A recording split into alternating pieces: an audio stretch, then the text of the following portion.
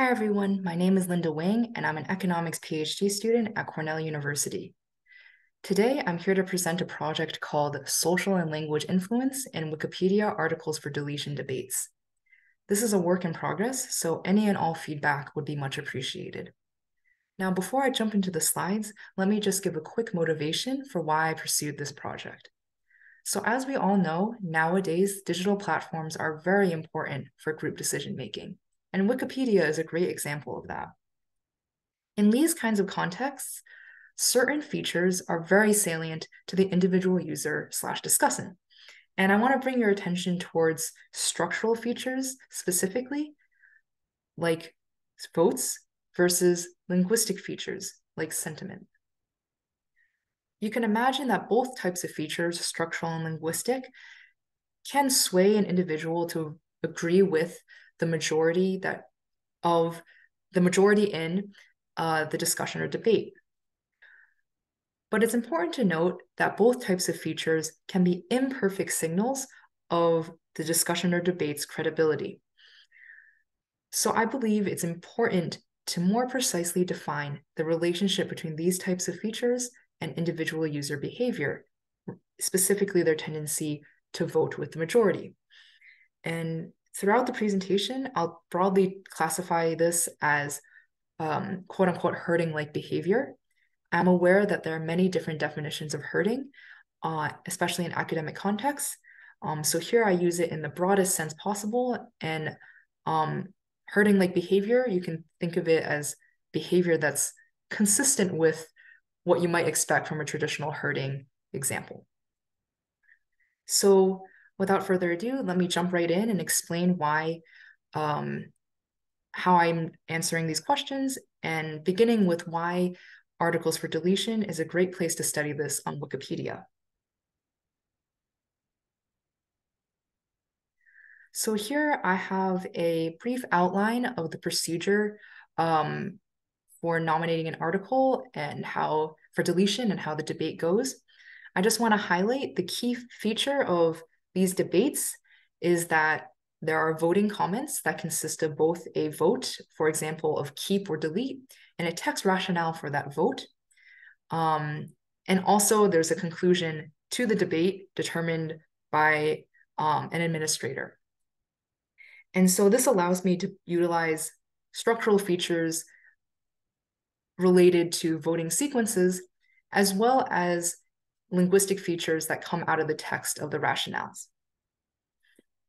The specific subset of articles for deletion that I'm working with are the debates that occurred between January 2005 and December 2018 on the English language Wikipedia.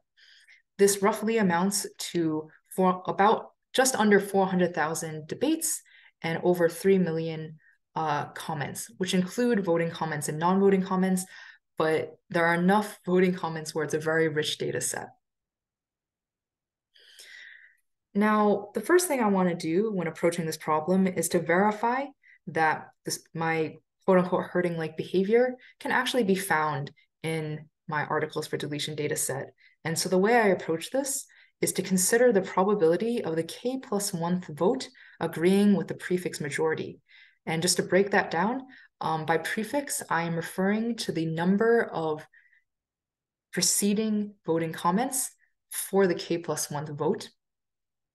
So, for example, if k is 2, then I'm talking about the probability of the third vote agreeing with the majority of the previous 2 votes, which I guess is not the greatest example, but it's more illustrative of my notation. So if herding-like activity exists in my data set, I would expect that that probability would increase in prefix length.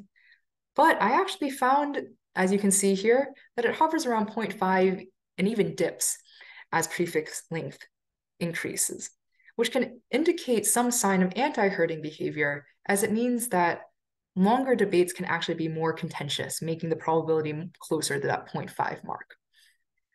So that's interesting. So I wanted to verify whether there are other sorts of variation that I can maybe utilize to get at a more detailed analysis of this behavior. So naturally language is the first thing that came to mind, given that I'm also interested in linguistic features. I won't go into too much detail, but these two slides demonstrate visualizations showing that the rationales of delete and keep voting comments are quite different from each other in terms of word choice and even politeness strategies overall.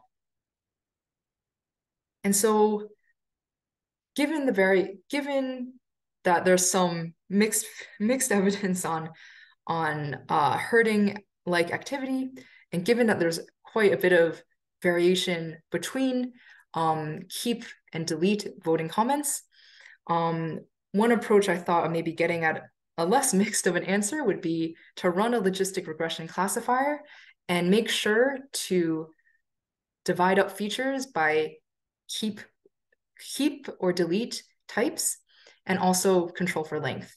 And so here, this slide briefly goes over the classifier, where X is the vector of features, which I'll talk about in the next slide, and P is the probability of the vote being delete.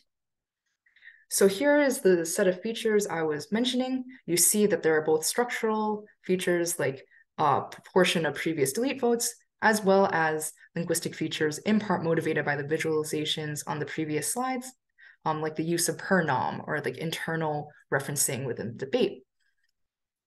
And so again, I'm splitting between keep voting comments and delete voting comments to try and get at herding-like behavior. And here are the results. And I don't want to bore you with too many numbers, so let me just highlight the main points. A particularly interesting large-scale pattern we see is that textual features tend to have more extreme coefficients in the second half, and especially in keep votes. So for example, the usages of external links, hang on a second, the usages of per nom is stronger in the second half than it is in the first half. And a lot of other textual features share that characteristic. And on the other hand, structural characteristics like fraction of delete votes actually seems to be stronger in the first half. So there is some evidence that herding takes place, but it might vary. Herding-like activity takes place, and that structural features and linguistic features have different influences at different positions of the debate. So before I run out of time, I just want to mention that 2 extensions to go off on this is to, 1, extend the model to gender gap problems, especially with regard to woman biographies nominated for deletion, as well as get at a more causal interpretation of these results via a lab experiment. But in any case, I look forward to your feedback. Thank you very much for listening to my presentation. I really appreciate it. Have a wonderful day.